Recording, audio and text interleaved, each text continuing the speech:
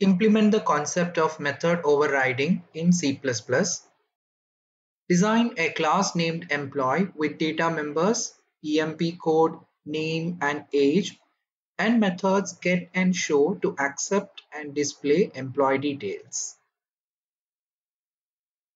Design a class named ContractEmployee with data member contractid derived from employee class and override methods get and show.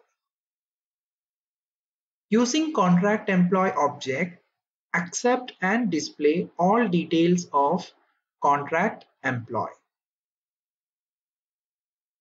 In this program, we are using the concept of function overriding or method overriding. It allows to have same function in child class which is already present in parent class. It is like creating new version of base class old function in derived class.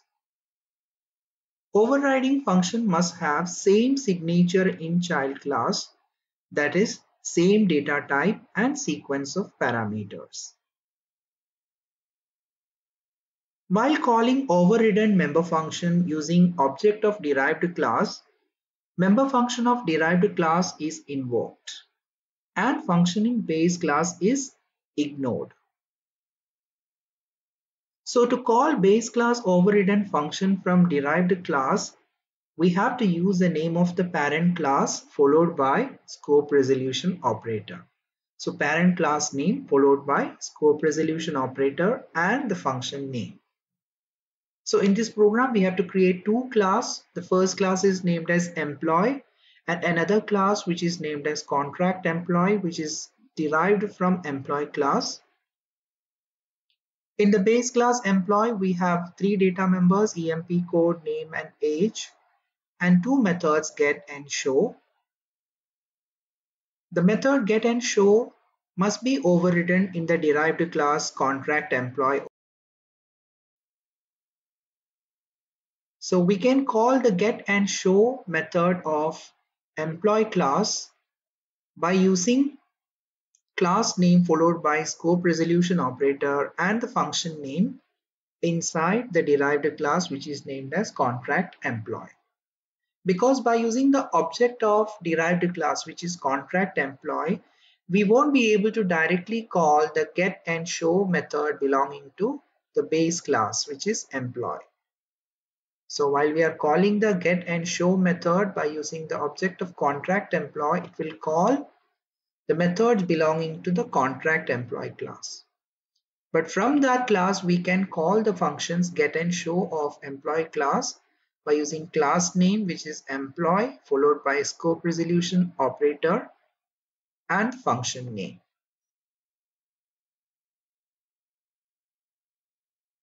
So in this program, first we are creating a class which is named as employee. Then we are creating another class which is named as ContractEmployee, which is derived from employee class. So we write class ContractEmployee colon public employee.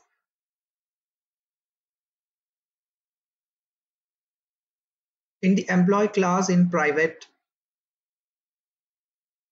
access specifier, we are declaring the data members. So the data members are empcode, age and name. empcode and age are of int type and name is of string. In the public section, we are writing the methods, two methods, get and show method. Both method does not take any parameters and its return data type is void. So we have written void get method. Inside the get method, we have written the logic to accept the values of data member values. By using scenes object, we accept the value of empcode, name and age.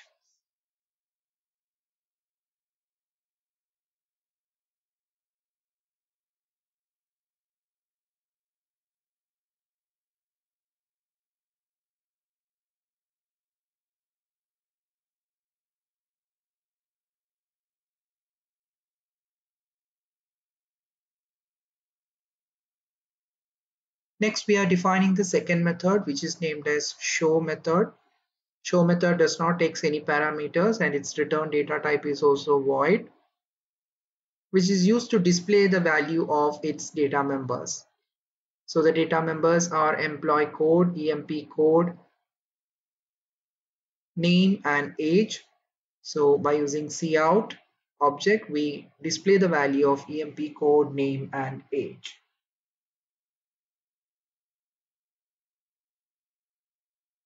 Now we have to use the concept of function overriding or method overriding in this program.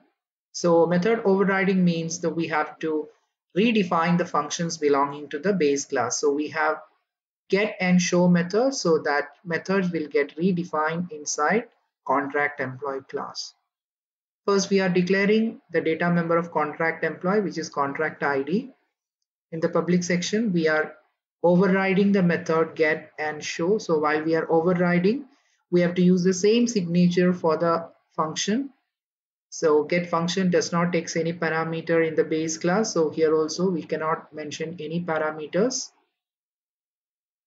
Now, in order to call the get method of the base class, we can use the class name, base class name. So base class name is employee followed by scope resolution operator, double colon, and the function name. The function name is get.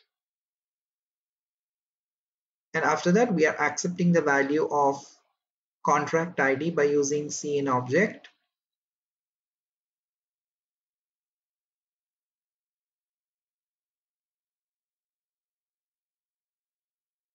Similarly, we are overriding the method show method.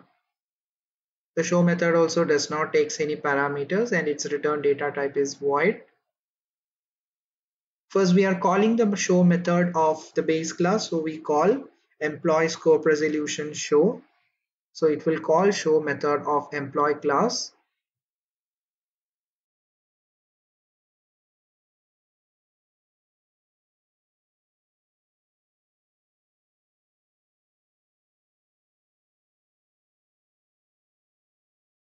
And after that, we display the contract ID value of contract employee class. Now in the main method, first we are creating an object for the derived class. So derived class is contract employee. The name of the object is obj. Now by using the obj, we can call